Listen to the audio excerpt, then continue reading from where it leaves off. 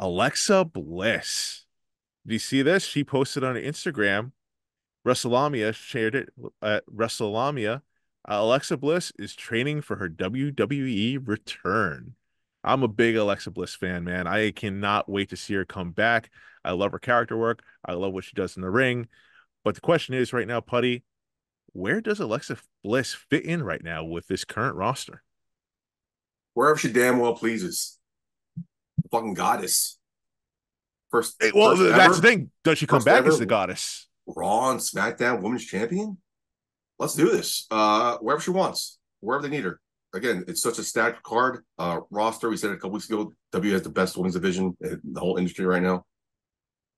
And they're Wherever, getting better. They're getting yeah, better. obviously. We just talked about Julia stepping back. Her Jordan Grace apparently in January. Mm-hmm. Just imagine this roster going to WrestleMania next year. Oh my God, Vegas. Yeah, I don't know of the spot. I'm on a booker. I mean, it's also hard. That's one of the negatives you're saying about Triple H. The only negative right now is that things are set months in advance. Vince is always rewriting stuff. So if somebody had an idea or wanted to try something, they can go in like, oh, we'll give you 5 minutes, do it. Not here, not anymore. So when she does come back, how long will it take for her to get integrated into the roster? I don't know. Does she go back to NXT just to sharpen the skills a little bit, just enhance that Ooh, roster? I don't know. Uh, I don't know about that. I feel like Alexa what? Bliss is like too big of a star to go down to NXT. I feel like she's also multifaceted. Like she's not just someone that like is only just good in the ring. She has great character work as well. Like they can do stuff with her on the mic, do vignettes or whatever to keep the audience engaged as she gets back into ring shape. Again, anything. Whatever they do is not going to be wrong. How she's coming back, at least start taking that first step to come back. I'm excited, man. Where she fits, I can't give you an answer because I have no fucking clue. It's so crowded. I know because I feel like Alexa Bliss, like it's been weird since the whole Sister Abigail angle here, when she left when Bray Wyatt was originally left written off TV, right? She's kind of had like a weird stop and go type of thing. She never really carried enough momentum when she came back from that. And I feel like in a way it kind of hurt her. Um, so I really don't know where she would land here because yeah, this roster is definitely since she left with carrying her child, um the roster, the landscape of the division has completely changed, and rest of people are probably going to be coming back as she's trying to get back, like Charlotte Flair, Becky Lynch potentially, you know, Rhea Ripley's back now. So I don't know, man. Like I don't necessarily Oscar, see her.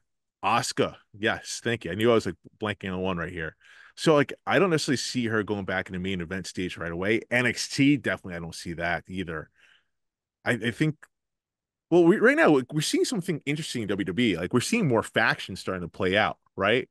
We saw yeah, I thought on Monday Night Raw like there was a good I don't know what they're calling themselves with Zoe Stark, Shayna Baszler, and Sonya Deville.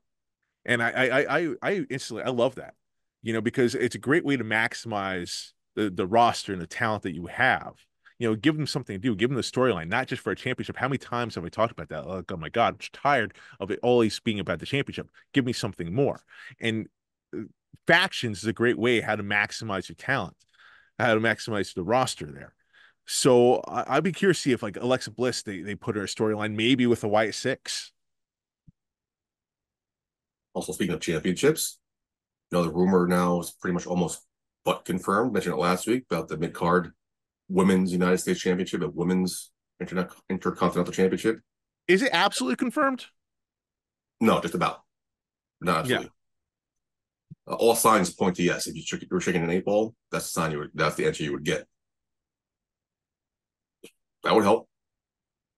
Oh, that would certainly help. Yeah, That would certainly help. And I feel like Alexa Bliss would be automatically a viable candidate for that. I mean, she's already been a fantastic. first ever for so many different things. Why not her? Why not her, Marcus? Let's do this. I don't know how if I see her coming back the Wyatt Six. That's everyone's automatic go-to. Yeah. I don't know where she would fit in there, but Or when it I comes to talk the about Y like six, who? How can you predict anything? right. I'm talking about like I've heard someone pitch maybe like a feud even with Nikki Cross's character. Um, where that maybe that could come into play, or wait, maybe someone even pitched about the idea. I love that people are pitching stuff on Twitter, um, as if WWE creatives are going to take this seriously. Maybe they do. I don't know. But about Alexa Bliss maybe being the true leader behind the Wyatt Six, which I think might be a stretch. I think so too. Especially the whole angle they're coming with now, like where they were lost, they were cast away. Uh, these guys and Nikki Cross. I don't know how she would fit in with them, what character she would take on. Time will tell. But happy to be back. Can't wait. Yeah, no, I definitely can't wait to see Alexa Bliss. Wow, I can't speak today. Back on Are you regular competent? television. Should you take the test? Maybe I do Are you sure? actually. Are you sure you need to be co-host? Maybe you're not qualified to be my co-host.